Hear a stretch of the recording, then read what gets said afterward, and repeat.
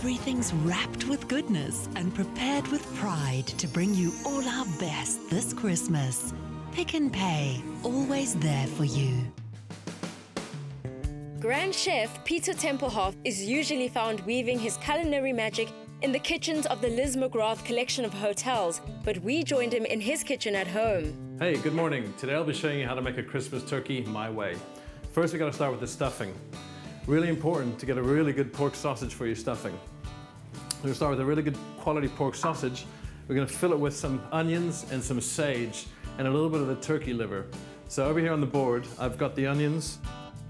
All right, so right now we're going to dice up the onions. We're going to get it to a bit of a fine dice.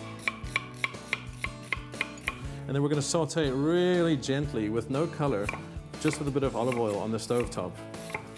Okay, so here we go. I'm going to grab the pan. Inside the pan, I'm going to add a little bit of olive oil.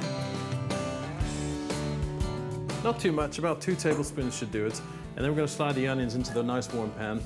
All right, so the onions go on the stove. And just before they start getting hot, we add a little bit of salt. So we're just going to give that a little bit of a stir, get the oil coated all over the onions. And while that is frying off like that, we're going to go back to the board and we're going to prep the garlic and the sage. A really neat trick to peel garlic is just crush it with a knife. It makes it so much easier to get the skin off instead of struggling trying to peel it. Great, so now that the garlic is done, we're going to add the liver to the pan, to the onions. So here we've got the turkey liver. It's a really decent sized liver, and it's actually quite a mild texture and a mild flavor as well.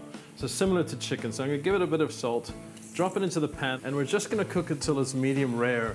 And then we're going to take it out of the pan and we're going to dice it up and add it to the stuffing once everything's cooled. So you don't need to cook it too far here. You're just trying to firm it up so that when you do chop it, it's a little bit easier to chop. So at this stage, we're almost ready on that. Right now I'm going to add the garlic to that because the onions are nicely softened. So the garlic will go in at this stage. We'll just take the pan over to the board.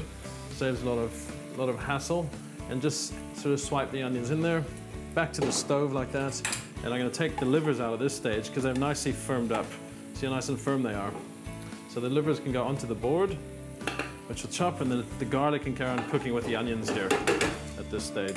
Finally, dice the turkey liver, chop fresh sage, and then carefully remove the sausage from its casing. Add the sautéed onions, garlic, breadcrumbs, and an egg. Mix well, and put the mixture into the fridge to cool. All right, well now I'm going to do the turkey.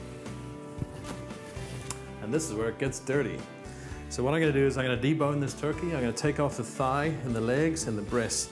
We're going to cook them separately. And the reason is because these take different times to cook, the breast and the leg and the thigh. If you're new to the technique, find a quick instructional video on Expresso's website. By now, the stuffing should be cool enough. Keep it handy for the next step. All right, so now let's get to work.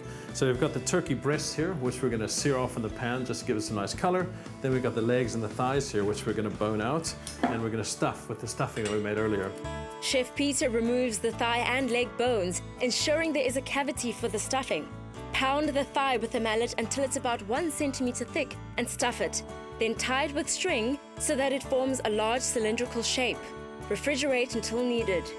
All right, so at this stage, we're going to add the mirepoix vegetables, which is just carrots, celery, leeks, and garlic. And this is going to become our sauce. So get the mirepoix in there, brown them off a little bit.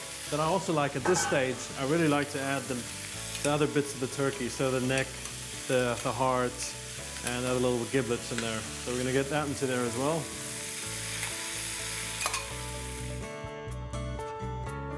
Add flour, wine, and chicken stock. Then allow the dish to simmer for at least an hour to an hour and a half. And here we have our turkey breast, which has just come out the fridge, which I'm just going to wrap up with cling film, nice and tightly, and then we're going to get in the sous vide bath. Carefully tie the ends to prevent water from getting in. Use a sous vide bath or a deep pot filled with water in an oven heated to 65 degrees Celsius. So we're pretty much all done here. I'm going to take out the turkey breast, get in the frying pan, give it some extra color just to finish it off. I'm going to strain my sauce out, carve up the leg and the thigh, serve them with some really great crispy potatoes, some fresh vegetables, and our amazing cranberry sauce we made earlier.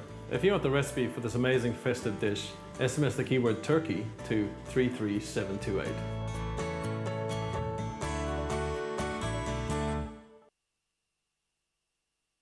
We've got your celebrations all wrapped up with savings, value, and all our best this Christmas.